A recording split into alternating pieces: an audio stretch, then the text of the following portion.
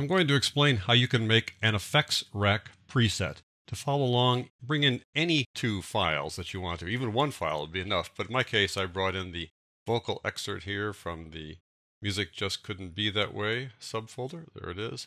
And then the instrumental mix, I brought that in from the Just Too Hard to Find subfolder right there.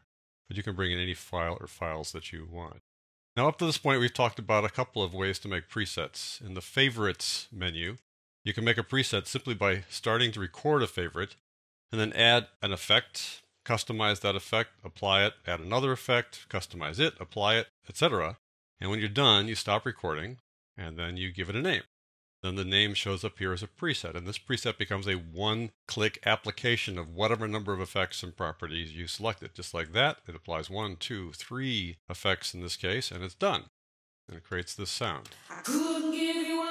And you have no options. You have no properties to change. It's just done. Whatever you selected and created in your preset, it's a one-click thing and you're done. Now I'm going to undo that by pressing Control or Command Z 3 times because it was 3 effects. Once, twice, 3 times. And now we're back to normal. And you can tell we're back to normal because there's no asterisk next to here.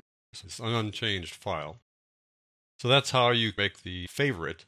You can also make a preset within an effect. So you go to Effects, for example, and pick Reverb and go to Studio Reverb, for example. And let's say you decide to change vocal reverb medium. You want to make it a little less dry, a little wetter, a little more reverb that way. Change the room size, make the room size larger, for example. Change the decay, for example, something like that. See if you like it.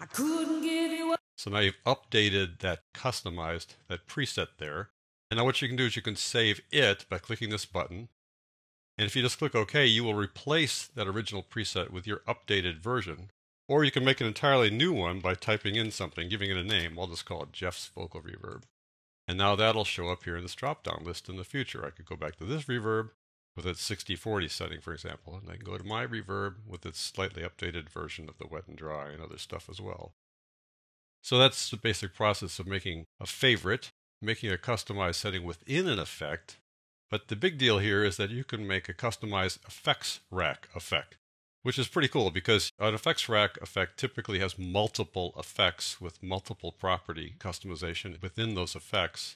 And this way you have these guys available to you. And then when you apply it, you can always customize it later. Unlike favorites, it's a one-click deal. Here you make one click, but you can update it later. So let's start by looking at a preset right now, and then we'll decide what we do with that later. So we'll go with, let's see here, Faraway Source, for example. Faraway Source has 3 effects within it, one of which is reverb, which is maybe not suitable for real-time playback, it says here. But we're not going to worry about that right now. We're just going to put those 3 guys on this one clip here and play it for a second. Couldn't give you what you wanted. And that's it. Now, if I want to update this, if I want to customize it, I decide, for my purposes, I want to change these effects in some way. So again, I could make it a little bit wetter, for example, a little bit drier, make the room different, I make the pre-delay a little shorter, whatever I want to do, make it more reflective, things like that. And then I close it. You'll notice that now this preset has an asterisk next to it. Let's say I change the fast Fourier transform filter by adding another point to it, something like that, maybe bring the treble down a little bit, something along those lines. I've now customized that as well. It was customized to begin with. So now I've changed it. So I've changed this original preset. All I have to do is click this button here to save that effect as a new version of that. I can just say OK, and I'll replace the old version. Or again, I could give this a name, and that will show up as a separate preset. I can delete all these guys just to make sure you can see that this really is the real deal. I could change to a different file and apply this Jeff's Faraway Source to it and get the same message again. I'll go back and look at reverb. And you'll see that we can change those the wet dry changes we made. And we'll go to FFT filter and you'll see those are the changes we made to the FFT filter. So we took an existing effects rack preset and changed it. Well, we can also start from scratch. I'll back this up a bit here.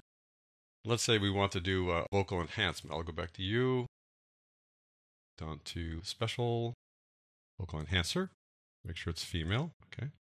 Close that. Say we add a reverb.